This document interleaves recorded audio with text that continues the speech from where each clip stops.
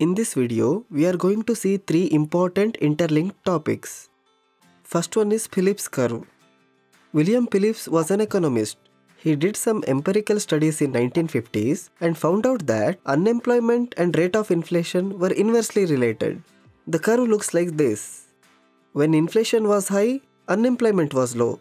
And when inflation was low, unemployment was high. It appeared that by controlling one of these, the other can be controlled. If you want just 2% unemployment in your country, it was possible, but only with higher inflation of 10%.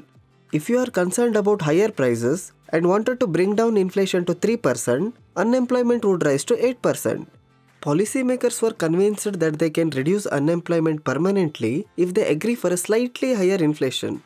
This policy worked in early 1960s, but later in 70s, unexpected conditions started to emerge.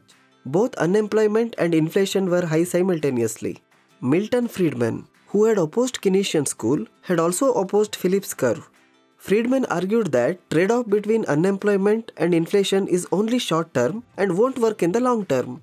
This condition of high inflation coupled with high unemployment is called stagflation.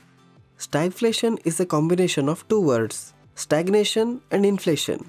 Stagnation means low output or low GDP growth.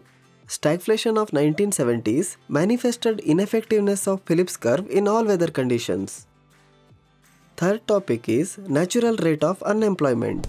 After Phillips curve, in 1960s policymakers were trying to reduce unemployment by increasing inflation through higher spending. This was successful in the beginning, but later it was observed that unemployment showed a natural tendency towards some level.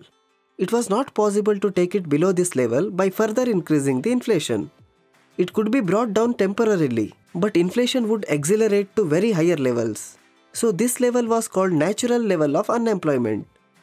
If unemployment is brought down below this level, inflation starts to accelerate. Above and at this level, inflation rate does not accelerate. Hence this level was called non-accelerating inflation rate of unemployment or NAIRU. Natural rate of unemployment and NAIRU are one and the same.